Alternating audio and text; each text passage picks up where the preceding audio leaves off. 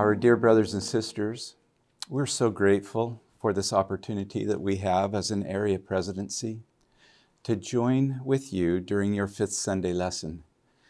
We hope that following this short video, you will have a meaningful counsel session in your wards and branches, as well as in your homes, about how you can make the area plan a meaningful part of your lives. Last November, we introduced a heightened vision to make Christ the center of our lives under the banner, "Come unto Christ, I will go, I will serve." This theme reminds us of the Lord's teachings that we most effectively draw near to the Savior and feel His comfort and His power in our lives when we make and keep sacred covenants through the ordinances of the gospel. We're grateful for previous area plans that have helped prepare us for this higher and holier vision and focus on drawing nearer to Christ in our personal lives. You will recall that under the prior area plan, the focus was on obey, covenant, and establish. Each of these elements included a separate list of priorities we should implement in our lives. The plan consisted of 2 full pages of instruction. As we move forward today to the adjusted area plan, we reemphasize that the primary focus is on coming unto Christ. The path is simple and described by the well-known phrase, "I will go, I will serve." Our desire for you is that as you adopt this motto in your families, you will say, "I will go." And in your minds, you will think, "I will go to the ordinances and covenants of the gospel." As a reminder, the area plan lists the saving ordinances, which include baptism and confirmation, ordination to the priesthood, and receiving the blessings of temple ordinances. This path unto Christ is simple, direct, and clear. Next, we declare, "I will serve." The motivating power of the ordinances strengthens our conversion to the gospel and drives us to look for ways to serve others.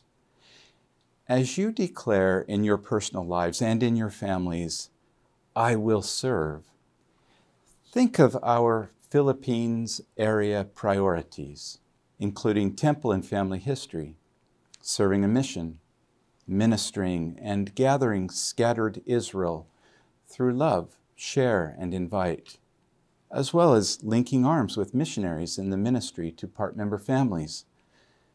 With this heightened vision, no longer do we say, "I will go, I will serve," and only think of going on a mission.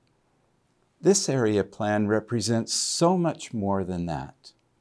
"Come unto Christ, I will go, I will serve," is a springboard for a lifetime of sincere participation in the ordinances and covenants of the gospel and serving others to help bring them to the ordinances and covenants of the gospel as well. Brothers and sisters, before I continue, let me reemphasize that our highest goal is to come unto Christ, and it is through the ordinances and covenants of the gospel that we come unto Christ. Baptism is the gateway to the covenant path that leads to Christ. Daily repentance and partaking of the sacrament each Sunday allows us to keep the companionship of the Holy Ghost we received at the time we were confirmed members of the church. Priesthood ordination allows us to help others experience the same saving ordinances, and all of these things prepare us to enter the Lord's holy temple. I hope that we will all set our sights on the temple this year. Speaking of the blessings of the temple, President Nelson declared, quote, "It is His house. It is filled with His power. Let us never lose sight of what the Lord is doing for us now. He is making His temples more accessible. He is accelerating the pace at which we are building temples. He is increasing our ability to help gather Israel. He is also making it easier for each of us to become spiritually refined. I promise that increased time in the temple will bless your life in ways nothing else can." Close quote. If you have been planning to go to the temple, but for some reason have not yet accomplished that goal, I invite you to talk to your bishop and seek help to overcome whatever obstacles are in your way. As a family, set a goal to be sealed in the temple by helping every member to prepare. To our youth, young single adults and unendowed adult members, ask your bishop or branch president to help you prepare for and receive a temple recommend. I promise you, having and using your temple recommend will be a cherished blessing in your life. As President Nelson said at the October 2019 General Conference, quote, "Individual worthiness to enter the Lord's house requires much individual spiritual preparation. But with the Lord's help, nothing is impossible. In some respects, it is easier to build a temple than it is to build a people prepared for a temple. Individual worthiness requires a total conversion of mind and heart to be more like the Lord, to be an honest citizen, to be a better example, and to be a holier person." Close quote. To ward and branch councils, we encourage you to identify individuals and families who require assistance in preparing to enter the temple. Organize a temple preparation class and make it a goal for every student to finish the course and to go to the temple to participate in holy ordinances and make sacred covenants that will bless their lives. Our focus in all that we do as members of the church is on the enabling power that comes through our Savior, Jesus Christ. Coming unto Christ and participating in the ordinances of the gospel, and particularly temple ordinances, are inseparably connected. Our prayer is that we may all decide within ourselves to leave this meeting today with a firm and unwavering resolve to come unto Christ. I will go. I will serve. Thank you, Elder Bangerer, for laying the groundwork as we present the area plan.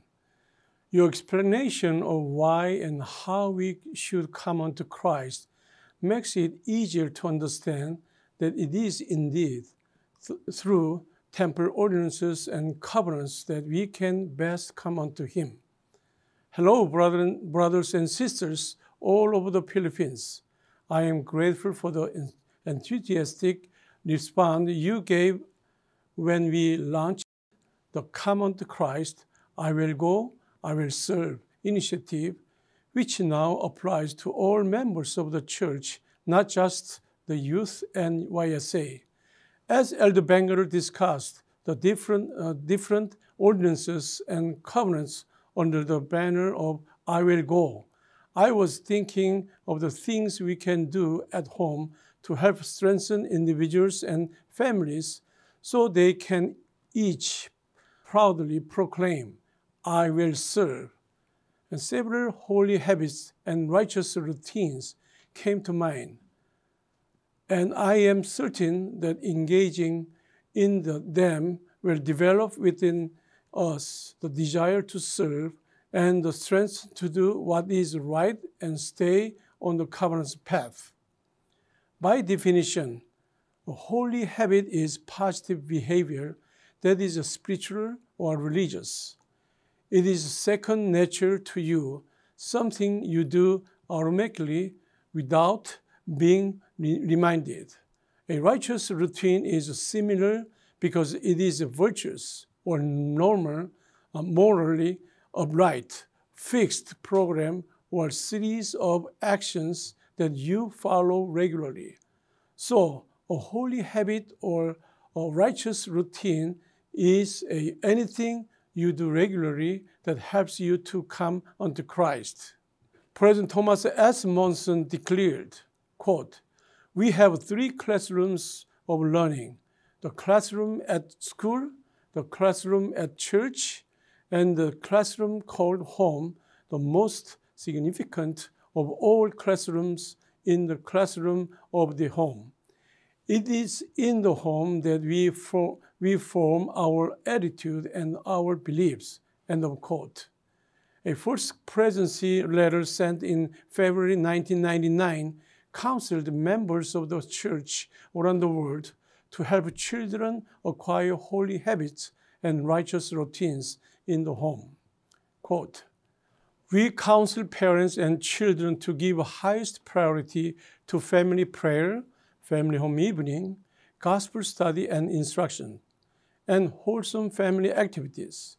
However worthy and appropriate other demands or activities may be, they must not be permitted to display the divinely appointed duties that only parents and families can adequately perform." End of quote. When the Come Follow Me Home Center church-supported approach to scripture study was introduced in the 2019 October General Conference, it was not difficult for Brother Jaime Raimundo of General Santos City in South Cotabato to comply. Holding weekly family home evenings, praying and studying the scriptures as a family were already among the holy habits and righteous routine they had. When their 5 children were growing up, he noticed it was difficult for his wife, Teresita, whenever he was stationed away from home for months at a time. So in 2006, Jim opted for an early retirement from his career as a soldier. As a result of both parents focusing their energy on raising their children in the gospel, all of their children were blessed by seminary and institute program with 2 serving full-time missions.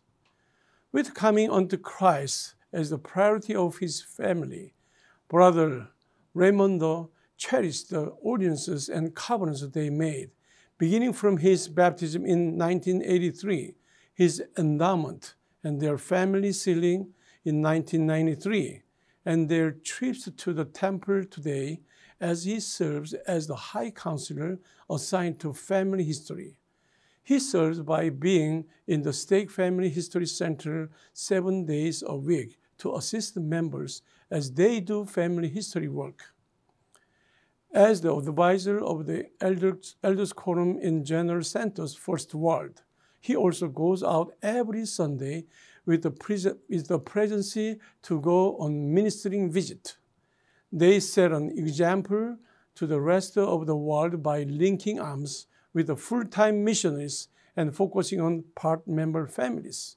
When fellowshipping new converts, he introduced them to family history work and helped them to prepare for temple. Quote, "As an official in the Suxarjan Tribal and Agricultural Corps, I also introduced family history to my fellow officers, and some of them have been to church. That is how I follow the love shared in my counsel of the brethren to reach out to my neighbors." End of quote. As a result of coming unto Christ through temple covenants and ordinances, the desire of Brother Jaime to go and serve is magnified, and he finds great joy in serving with his family. His 5 children, 7 grandchildren, and countless generations to come are blessed in return. May more Filipino families enjoy these same blessings as they unite under the banner, "Come unto Christ, I will go, I will serve." In the name of Jesus Christ, amen. Well, thank you, Elder Che, for introducing the family of Brother Jaime and Sister Teresita Raimundo. Nais ko silang pasalamatan at ang maraming pang-ibang pamilya sa Luzon, Visayas at Mindanao na nagpakita rin ng halimbawa ng mga alituntuning na papaloob sa ating bagong area plan na lumapit kay Kristo, haayo ako at maglilingkod. What I want to share with you tonight is along the same vein, and I take inspiration from Proverbs chapter 22, verse 6. Train up a child in the way he should go, and when he is old, he will not depart from it. But in training our children, I hope we emphasize the teaching part so they will gain an understanding of the principles behind the commandment we are training them to obey. As explained by Elder Jack A. Goslin of the Presidency of the 70 at the October 1995 General Conference, I quote, "Sometimes I think that we fear too much to link all of our teaching to the foundation of gospel truths. Too often, perhaps, we teach children to obey a law or a principle because our family expects that obedience. They might observe another truth in order to please a neighbor or a bishop and another for yet some other reason. When we teach an eternal truth to our children and don't explain it in the context of a firm testimony of the Savior, we miss the power of the example of the greatest teacher the world has ever known." Close quote. Lagi nating ituro sa ating mga anak ang dahilan ng bawat kautusan o alintuntunin ng Ebanghelyo. Imumulat nito ang kanilang mga mata, palalaguin ang kanilang pangunawa, at aantigin ang kanilang puso. Just like the new For the Strength of Youth resource, which is aptly called A Guide for Making Choices, where no specific list of do's and don'ts are presented, but instead, the focus is on gospel principles, agency, and inspiration. The new pamphlet points the youth to Jesus Christ. It helps us to come unto Christ. So how will you discuss the principles of the new area plan with your children? In your home evening lessons, you can review and discuss the messages we are sharing today. And you can even review the messages we shared at the Fireside last November 20 in Cebu. All this information will be included in the Area Plan app, which is being updated and will be available shortly. You may go to Google Play for Android and the App Store for iOS devices and download the app for free. The app has events and news section where exclusive content from the area like special messages, live events, news items, and other local and global stories. This latest update will also have a music player where you can create your own playlist of sacred music produced by the church. Para matulungan ang bawat member ng simbahan na mag-set ng personal at family goals ngayong 2023 sa ilalim ng Area Plan na Come unto Christ, I will go, I will serve, panoorin natin, brothers and sisters, ang susunod na video na special na inihanda para tulungan ang ating primary at youth na makita ang ugnayan ng Area Plan at ng Covenant Path. Ang ganda talaga ng bagong Area Plan. Paano kaya po sundan ang motto na Come unto Christ, I will go, I will serve? Hi, JT! Kumusta ka na? Uy, hi Kobe, hi Patty. Uy, JT, salamat ulit sa pag-invite sa amin sa 12th birthday party mo, ha? Oo nga, ang saya at ang sarap ng pagkain. Happy birthday ulit! Salamat. Ano palang ginagawa mo dito? Iniisip ko lang kung paano ko susundin ang 2023 Area Plan. May ideas ba kayo, Kobe and Patty? Ang una nating tandaan, kailangan nating sundan ang Covenant Path na itinuro ni President Russell M. Nelson. Oo, tama. In order to come unto Christ, we have to follow the Covenant Path. Yes, ang Covenant Path ay yung daan pabalik kay Heavenly Father. Di ba nag-start ka na by being baptized and receiving the gift of the Holy Ghost? At para sa iyo, as a son of our Heavenly Father, to receive ang priesthood. Yes, excited na nga akong ma-ordain na deacon sa Aaronic Priesthood. At bilang isang member ng simbahan, Importante, mag-set din ng goals gaya ng mag-attend palagi ng sacrament meeting every Sunday to renew our baptismal covenants. Kaya pala sinasabi sa area plan na I will go to the ordinances and covenants of the gospel. Tama.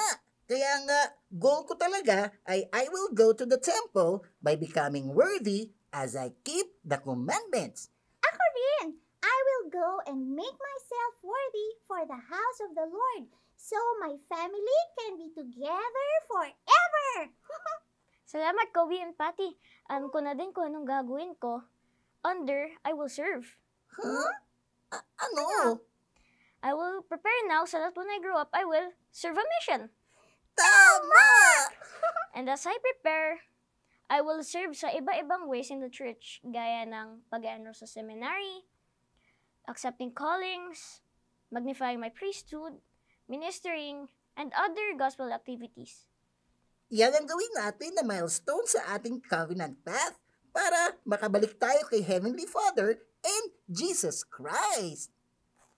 So brothers and sisters, this 2023, sama-sama po tayo lumakad sa covenant path as we come unto Christ, I will go, I will serve. Tama? Tama! Punta ulit kayo sa bahay namin. Sige. Kain ulit tayo, Ay, masasarap na maraming pagkain. pagkain. Sige, Oo, gusto ko busog yan. na naman ako. Galing ka naman. As demonstrated in the video, Kobe and Patty helped JT understand that the area plan can be used as a tool to determine his progress along the covenant path. JT was able to set future goals to help him track his progress on the path. Sa ating buhay, ang pagtahak sa covenant path ay tumutulong sa atin na makilala ng gusto ang ating Ama sa Langit at si Jesucristo at bumuo ng malalim na personal na relasyon o ugnayan sa kanila. Tinutulungan tayo nitong madama ang kanilang lubos na pagmamahal para sa atin na naghahatid sa atin ng pag-asa, kagalakan at kapayapaan. As President Russell M. Nelson said in the last October 2022 General Conference, we can overcome the world and find true rest, meaning relief and peace by entering into a covenant relationship with God, which binds us to Him in a way that makes everything about life easier. He said, "Please do not misunderstand me. I did not say that making covenants makes life easy. In fact, expect opposition because the adversary does not want you to discover the power of Jesus Christ. But yoking yourself with the Savior means you have access to His strength and redeeming power." He also reaffirmed a profound teaching of President Ezra Taft Benson. I quote, "Men and women who turn their lives over to God will discover that He can make a lot more out of their lives than they can. He will deepen their joys, expand their vision, quicken their minds, lift their spirits, multiply their blessings, increase their opportunities, comfort their souls, raise up friends, and pour out peace."